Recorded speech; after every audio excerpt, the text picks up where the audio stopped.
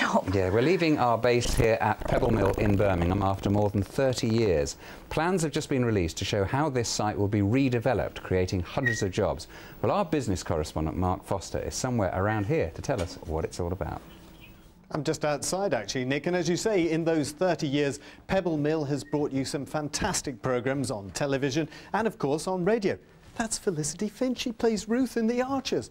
And, of course, every night we bring you Midlands Today. Hi, guys. Hi. Hello. Better not say too much. They're struggling with the next link. But what I can tell you is Nick will remember a lot of this.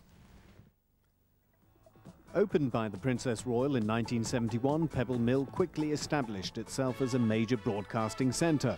Shows like Pebble Mill at 1 paved the way for daytime television. There was drama like All Creatures Great and Small. That's the problem. And who could forget the skateboarding duck? But now the leafy suburban site is to be redeveloped into a high-tech business park.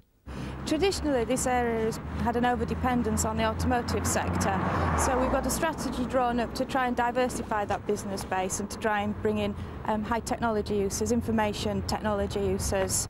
Work will start later this year and the site will be the first of a series of developments forming a high-tech corridor along the A38 from Birmingham through the university, Longbridge, a former engineering site in Bromsgrove, and onto the Science Park in Malvern.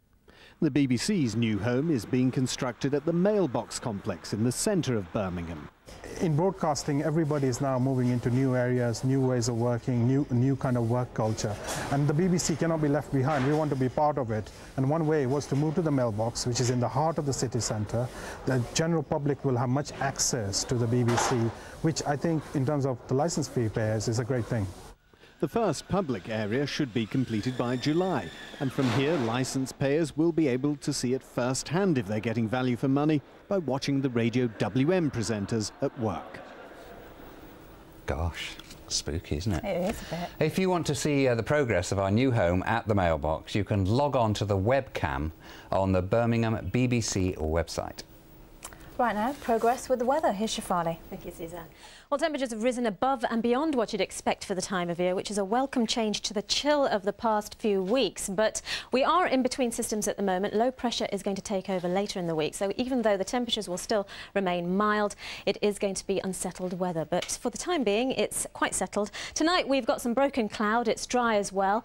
We're certainly frost-free tonight as temperatures dip to 3 Celsius only, and the winds are going to be coming in at a light 8 mile per hour wind from the east. But we have got some mist developing towards the end of the night, towards morning, and so the morning starts off with a few mist patches around, but very quickly we'll start to see the sunshine coming through where the cloud breaks up, and that's most likely in the east of the region, because throughout the day we're going to see the cloud increasing from the west as another frontal system comes in, but like today it'll stay dry throughout daylight hours. So cloudier in the west during the afternoon, more sunshine in the east, and temperatures tomorrow like today up to 9 or 10 Celsius, and the winds still lightish at about 10 miles per hour from the east. Now the rest of the week looks mild, but the winds are going to be picking up, remaining unsettled. But for Wednesday, cloudy but dry, and then rain for Thursday, and windy but mild.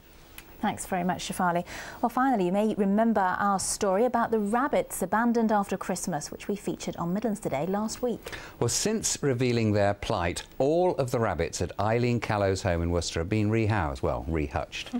In fact, she took so many calls, there's now a waiting list for people willing to take rabbits from other rescue homes across Worcestershire. So I'm rather glad we kept our ears to the ground on that one. Oh, I love rabbits. I'm glad they've got homes. Well, that's about it from us for now. Tomorrow, we'll be taking a look at how work on the new Bullring Centre is coming along in Birmingham and asking what you think of the futuristic new Selfridges department store building. That's it from us. A very good night to you. Bye-bye. Bye-bye.